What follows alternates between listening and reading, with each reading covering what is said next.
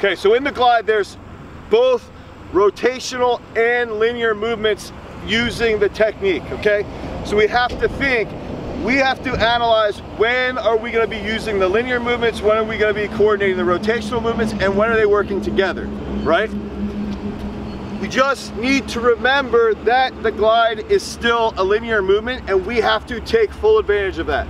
So out of the back, everything's going to start from a linear perspective. Our load is going to be linear. We're going to load the left up, left knee comes in, the left big toe's kissing my right heel. Here. This is linear. The whole goal. My butt dropping is linear. My left leg, my left foot staying below my left knee, that's linear. My right knee extending, my right hip extending out of the back is linear. My left arm holding is linear, and my right shoulder holding is linear. So exiting the back of the circle, everything is linear, okay? Everything.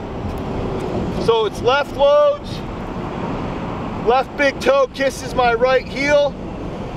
I get a little bit of a dynamic start. I drop, my hips drop, my left leg drives to the center of the toe board in a linear fashion. My right knee extends, my right hip extends, my left arm holds linear, my right shoulder holds linear. Here. Now, I have a support system over my right. I'm plantar flexed, my right knee is flexed. My left arm catches right here as my left foot grounds. This ignites rotational energy. Okay, this ignites the knee flexion, starts to rotate. My right shoulder follows and starts to rotate.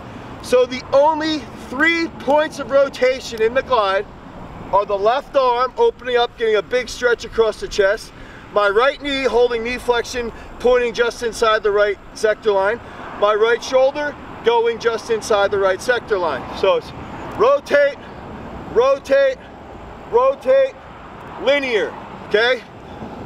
Rotate, rotate, rotate, linear.